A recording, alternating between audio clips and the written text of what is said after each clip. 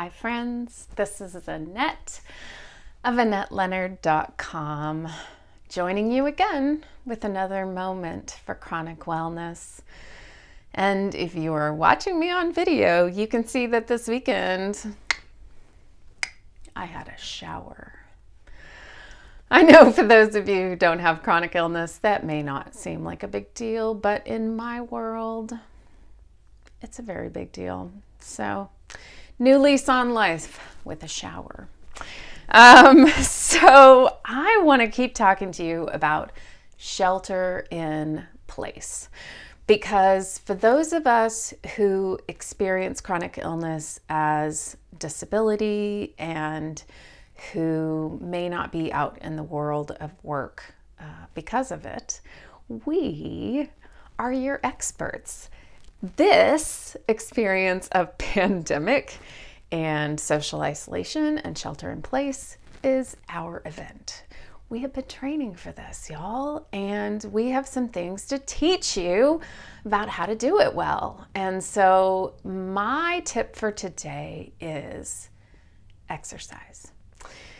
And it's a funny thing, me telling you about exercise, because it's really not my forte. It's not.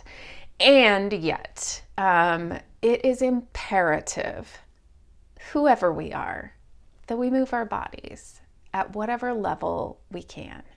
Now, for those of you healthy types who may be watching this, get outside, do yard work, take your kids on a walk, go ride your bike, get in the sun, go somewhere and throw a frisbee, be active.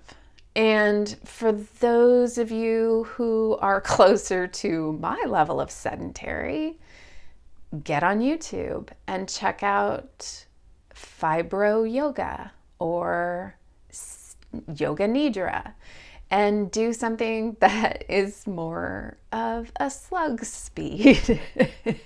And so this is a choose your own adventure. There is all levels of activity here, but to the extent that you are able, move your body. I mean, now is the time for those of you who have been wondering how you might be incorporating fitness in your life to start building some habits around fitness in your life. And there is everything from the free off the internet and on lots of different channels to some amount of paid, like apps like Daily Burn, to just getting outside and moving your body. But in addition to helping with stress and sleep and some amount of pain and anxiety,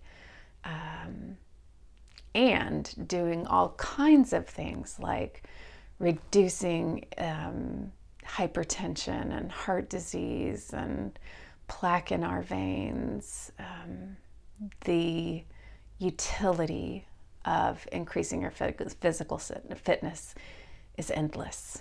And for those of us who physical fitness can push us into situations like flares or crash, we have to be careful, and it is still important to be using our body as much as we can.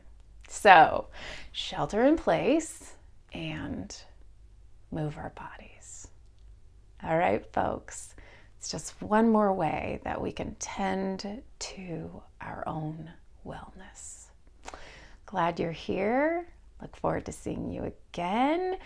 I am always hoping to hear from you. So please leave me a comment, a question, a thought, what you'd like to hear me talk about, and or what you are doing to increase your fitness during this time of shelter in place. Until we're together again, thank you for being here, and be well.